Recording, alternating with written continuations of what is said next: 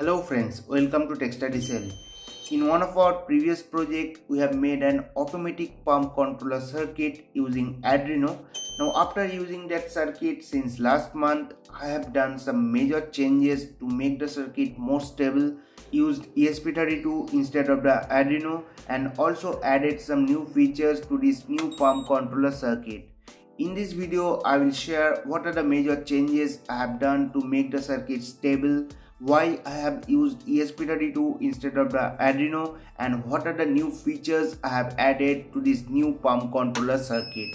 So this video will be really helpful if you are planning to make any project with ESP32, as I have shared my experience on how I have designed this circuit using ESP32. For this project, I am going to use this PCB which I have ordered from JLC PCB. You can order any type of PCB from JLC PCB at very affordable price. More on this at the end of the video. This was the circuit diagram for the previous project using Arduino. Now here you can see I have directly connected the float switch with the Arduino digital pin. But in this setup, if the distance between Arduino and the float switch is too high, then Arduino may not get the correct data from the float switch. But in the new automatic pump controller circuit using ESP32, I have added some NPN transistor and resistor so that ESP32 can always get the correct data from the float switch. So here you can see I have used these GPIO pins of the ESP32, and these pins are connected with the float switch. Now here you can see the connection for the float switch. Here we will connect the float switch for the overhead tank, and here we have to connect the float switch for the underground tank. Now let me explain this connection. So here you can see this is the common pin of the float switch where you have supplied the 5 volt. Now if the tank is full, then these two pins will be connected internally in the float switch. So we are applying the 5 volt supply to this terminal, and it is connected with the base of this NPN transistor.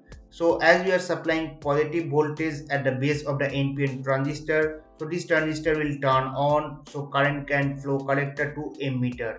So if this transistor is on, this LED will also turn on, and this GPIO pin of the ESP32 will become low as it is connected with the ground. And at this terminal we are not supplying any positive voltage, and here you can see that transistor is also connected with the ground through a 10K pull down resistor. So here we are applying the negative voltage at the base of this NPN transistor. So this transistor will remain turned off during that period. And as this GPIO pin is not connected with the ground, so by default this will be high, as I have used input pull-up function while programming the ESP32. Now if the water level come down below a certain level, then in the float switch these two pins will be connected together, the common and the L terminal. So in this case we are not supplying any positive voltage at this H terminal, so the transistor will turn off as it will connect with the ground through this pull down resistor. So this pin will become high as the transistor is off, and during this period as you are applying the high voltage at this L terminal, this transistor will turn on as we are providing positive voltage at the base of the transistor. And also if the transistor is on, current can flow collector to emitter. So this GPIO pin of the ESP32 will become low as it is connected with the ground. So in this setup, if the distance between ESP32 and the float switch is very high, still ESP32 will get always the correct data from the float switch. And here you can see I have used active low relay module. So if you make this GPIO pin low, then current can flow through this path, then optocoupler will turn on, also this LED will turn on, which will make this transistor turn on. And if this transistor is on, current can flow through this relay coil, so the relay will turn on. And here you can see in this circuit you can also connect any external device like LoRa Bluetooth device with ESP32, which will communicate with ESP32 through serial communication. And you can also connect multiple I2C device, OLED display, and if you want you can control the pump with a IR remote. So there are a lot of new features to this project. If you want, I will make separate video on these new features. So the circuit is very simple. You can download it from the video description with the component list. But to make the circuit more compact, I have designed a PCB for this project. You can download the Java file from the video description and order it from the JLC PCB. With JLC PCB, you can order any type of PCB at very affordable price. For this project, I am going to use their PCB assembly service. So I will click here, then upload the Java file, select the quantity and color, then turn on this radio button and select the side. Now upload the BOM file and pick and place file. Then you have to select the components which you want to be soldered by JLC PCB. Now click on save to cart and place the order. Now you will receive the PCB as per the delivery option you have selected. In my case, I have received the PCBs within a week, and you can see the quality is very premium in this affordable price. So you can use JLC PCB to get high quality PCB at very affordable price. You can find the link in the description. Here you can see I have connected the LEDs and the push button with the PCB. Now here I have made a small correction. While designing the PCB, I have used GPIO 12 to get the reading from the float switch. But while flashing the ESP32, you cannot make the GPIO 12 pulled high. So instead of the GPIO 12, now I have used GPIO 15. I have already corrected the Java file. So if you order this PCB, you do not have to do any correction in this PCB. Now as I said, you can also connect the OLED display and IR sensor with a PCB to control the pump from IR remote. And here you can also connect the external LoRa or Bluetooth device for serial communication and different I2C device. We'll discuss those features in upcoming videos. Please let me know if you are interested. Now we are going to connect the ESP32 on this PCB. Now I will connect it with my laptop. These are the source code for this project. Now if you want to control the pump from anywhere in the world, then you can download this code. Here I have used Blynk IoT platform. But if you do not want any Wi-Fi connection, then you can go for this code. You can download both this code from our website iotcircuithub.com. Just visit the article. You can find a link in the description. Then you can download the code and all other required information from these buttons.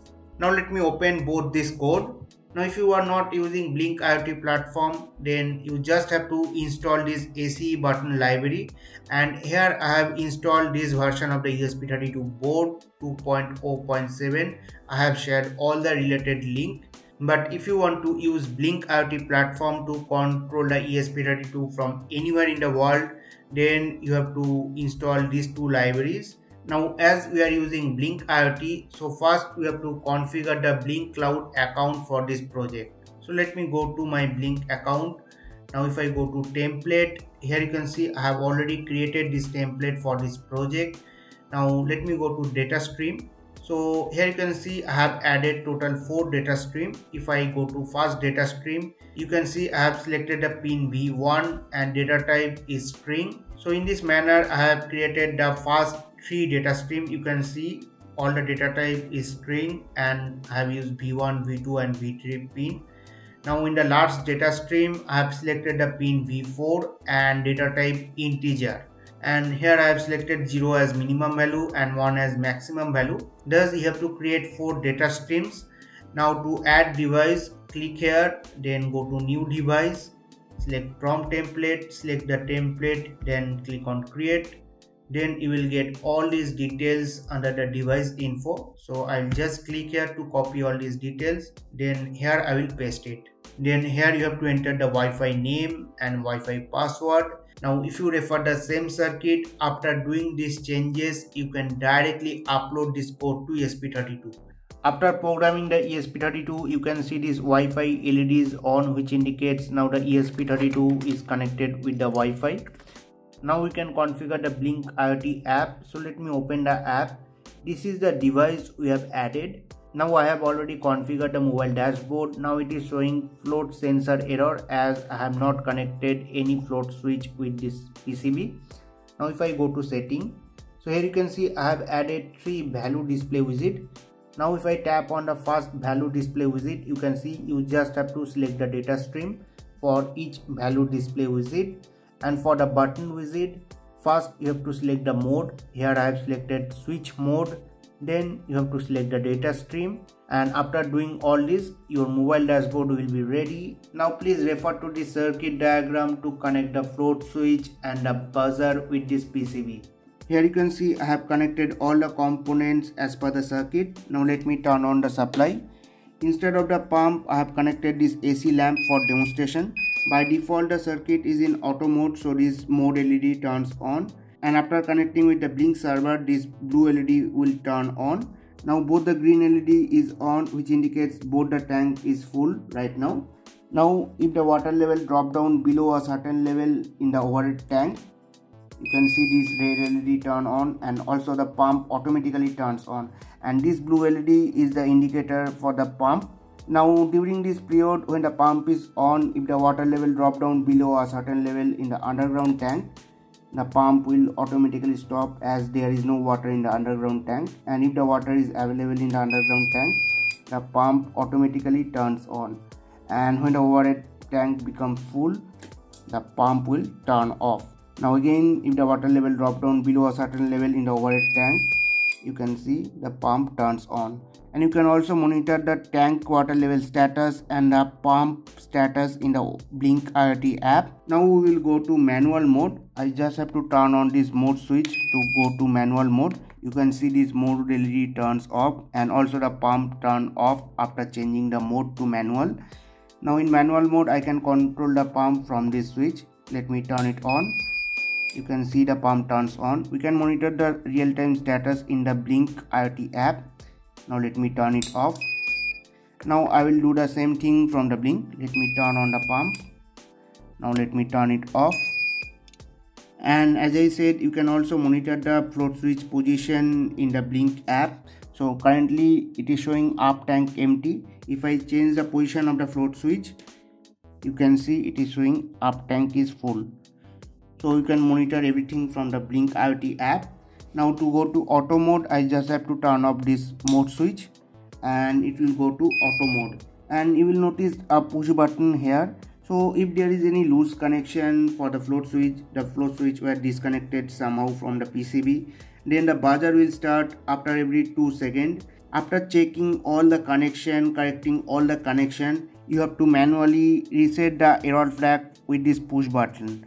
After that, the pump will start automatically. Until that, the pump will not start as the error flag will be active. So this is another protection. I will highly recommend you to go through the article for this project. You can find a link in the description. And here you can see I have used a 30 ampere relay, so you can easily connect up to 1.5 HP pump. Now if there is no Wi-Fi, still the circuit will work. So this is a very useful project. If you find it helpful, then please hit the like button and share it with your friends. Now as I said, you can connect multiple sensors with this PCB. So I will show those features in upcoming video. For that, don't forget to subscribe to get the notification for the upcoming videos. Thank you for watching. Have a great day.